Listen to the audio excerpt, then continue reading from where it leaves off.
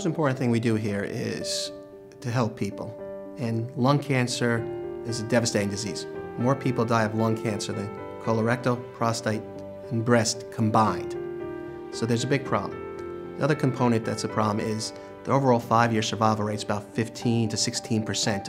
That hasn't changed mostly in the last 50 years.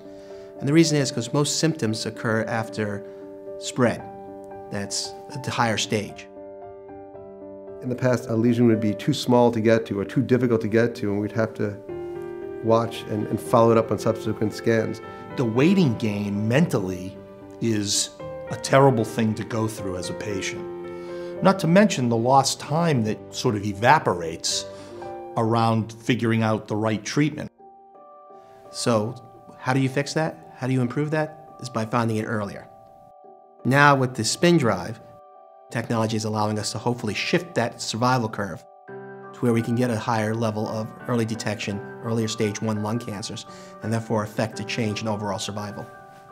We can get to those lesions now, find out earlier, and either show that this particular area is not a worry, or if it is a cancer, we're treating it at a much earlier time.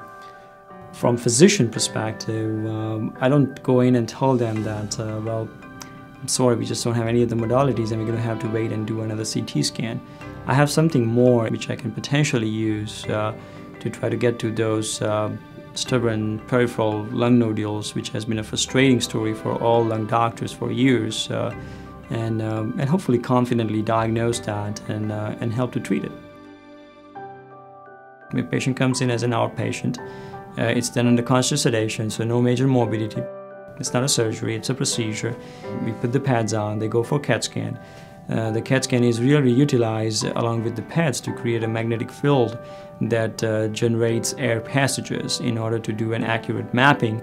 Now with the SPiN drive, we're able to reconstruct a pathway to get to these peripheral lesions. The only thing you have is you have a road map, a GPS, to help you get lesions that you never were able to reach. So you're able to guide your instrumentation with the always on-tip track devices, so we see exactly where we're going. And then really the traditional bronchoscopic method follows, where we introduce the bronchoscope. The equipment that I'm using to navigate myself to the target is the one that I'm using to sample.